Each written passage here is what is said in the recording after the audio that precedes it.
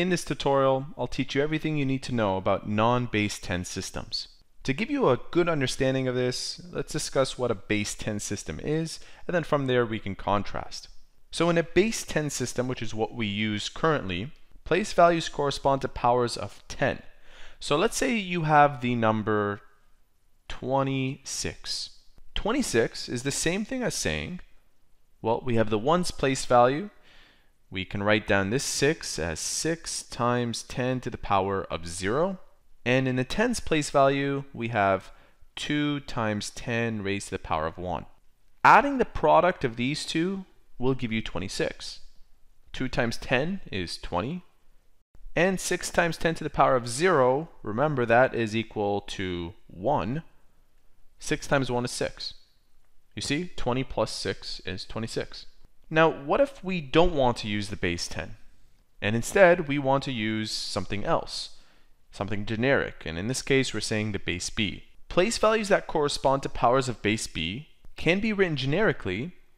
Let's use 26 again, like this, where we have 2 times b to the power of 1 plus 6 times b to the power of 0.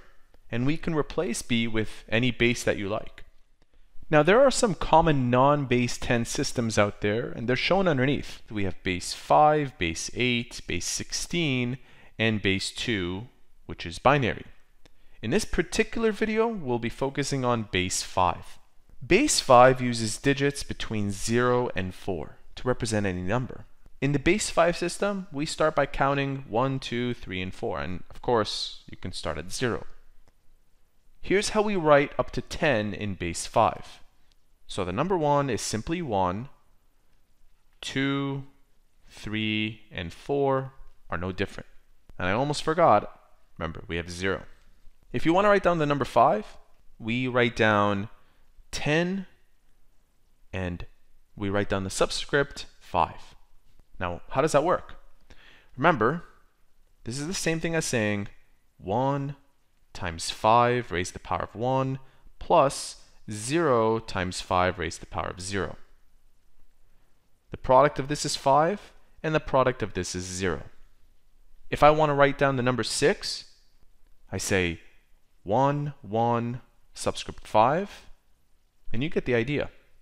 1, 2, subscript 5, 1, 3, sub 5, 1, 4, sub 5. Now, in case you got confused, let's say I want to figure out what 14 sub 5 actually equals to. That's the same thing as saying 1 times 5 raised to the power of 1 plus 4 times 5 raised to the power of 0. 1 times 5 raised to the power of 1 is 5, and 4 times 5 raised to the power of 0, that's like saying 4 times 1, which is 9. If you sum these up, you get 9. Finally, to write down the number 10, we say 2, 0, sub 5, and the same logic applies. So to write down numbers between 0 and 10 in the base 5 system, here's how it's done. Now, for the rest of this video, we'll be answering questions based on what we just learned. I know what we just learned was a little bit, but we can use this theory to apply to these questions very easily. Let's begin with question 1. Convert 4,302 sub 5 to decimal notation. Let's go ahead and do this. We have 4 place values here.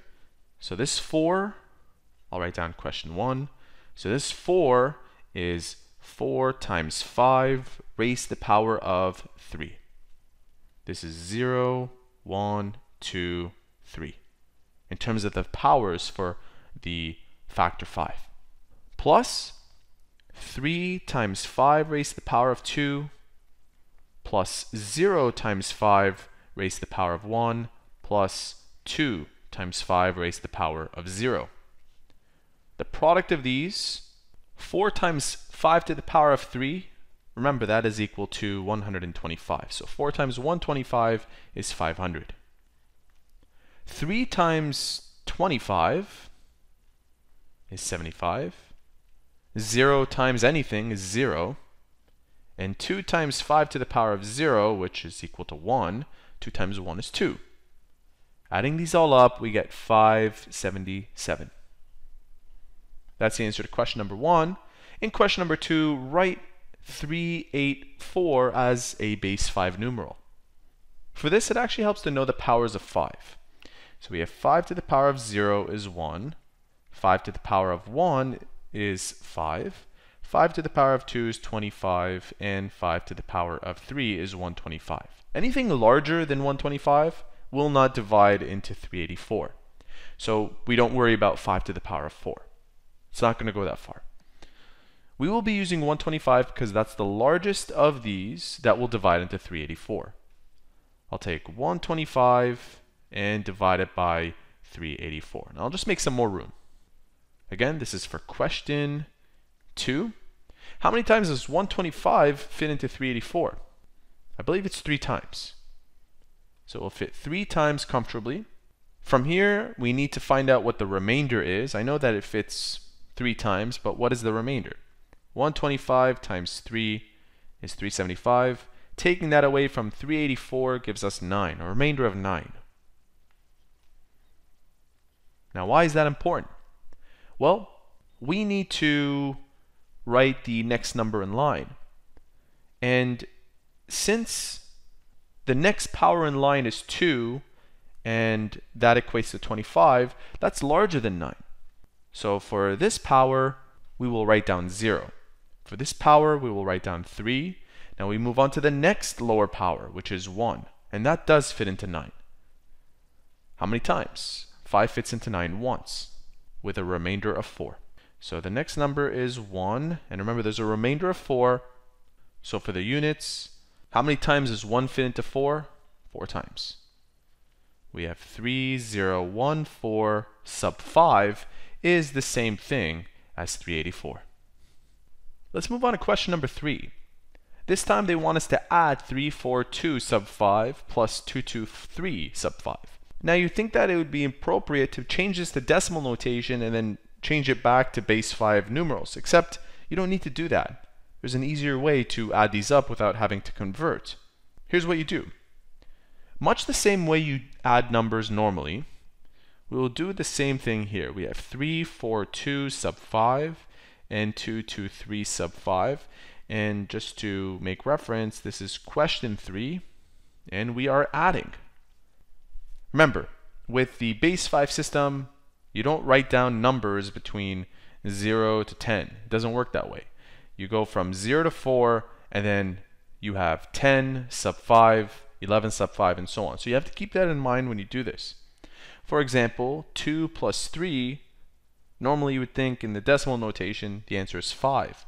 But in this case, remember 5 is 10 sub 5.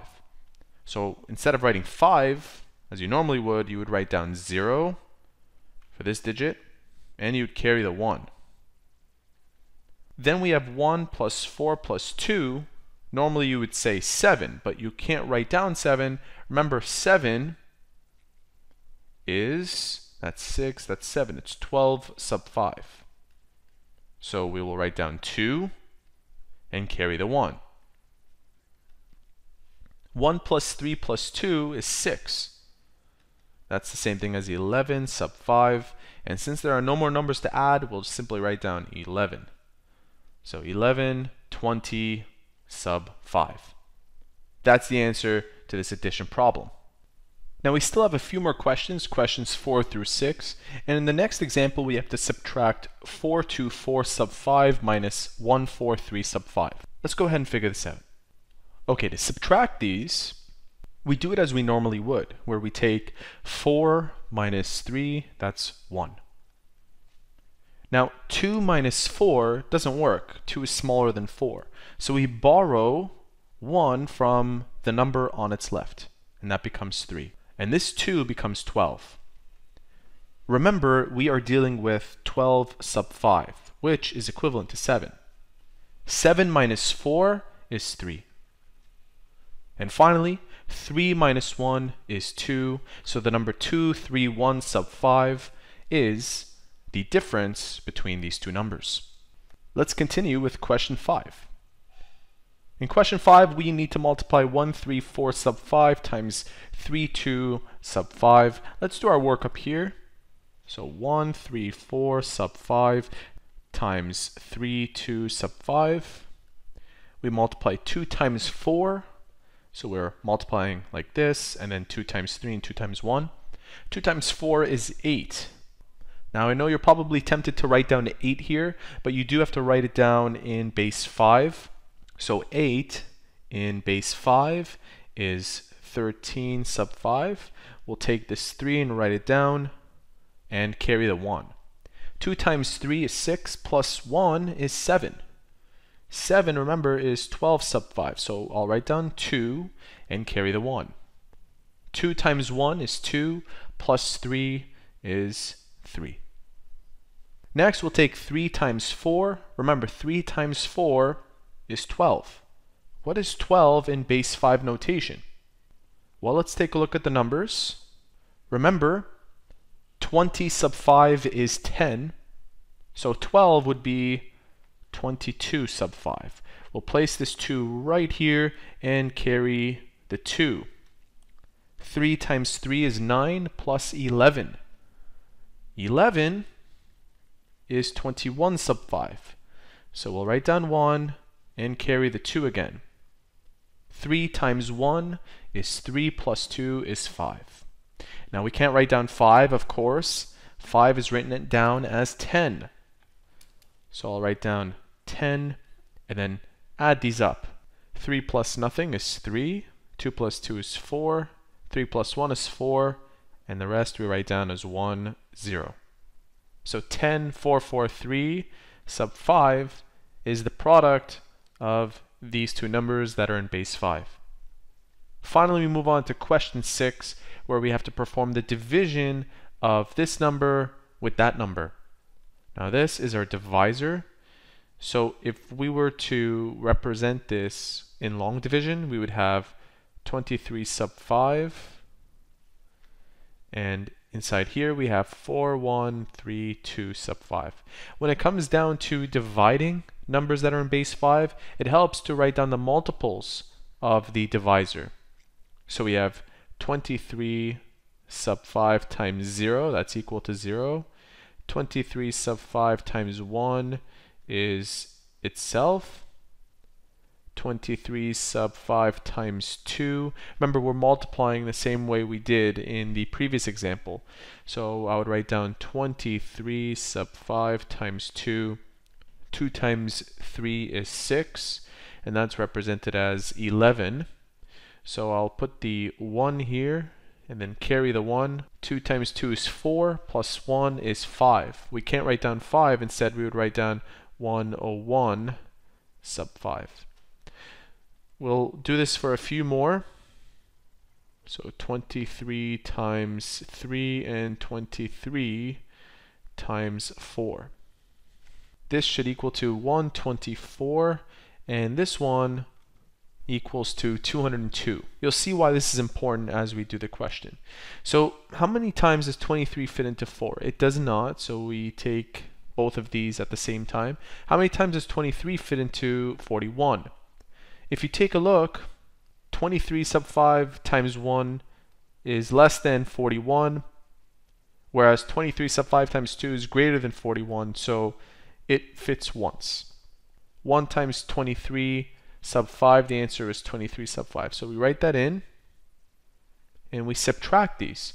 Now we subtract them the same way we subtracted in one of our previous examples. So you can't subtract 3 from 1 because it's bigger than 1, so we borrow from this 4. If we borrow from the 4, it becomes 3, and that becomes 11. 11 sub 5 is the same thing as saying the number 6. So 6 minus 3 is 3, and 3 minus 2 is 1. Now we bring down this 3. How many times does 23 fit into 133? Looking at these multiples, it is 3. 3 times 23 is 124. Again, we subtract. Subtracting these, you should get 4. Now we bring down this 2. 23 fits how many times into 42? Once. So 1 times 23. Again, we subtract 23 sub 5 from 42. I'm running out of room here, so I apologize. But if we subtract these, you should end up with 14. 14 sub 5. Therefore, this is the quotient for our division statement, and this is the remainder.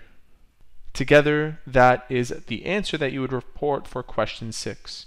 And there you have it. That concludes part 1 of our series on understanding non-base 10 systems. In part 2, we will be looking at base 8, base 16, and binary, and answering some similar questions to those that we did in this video.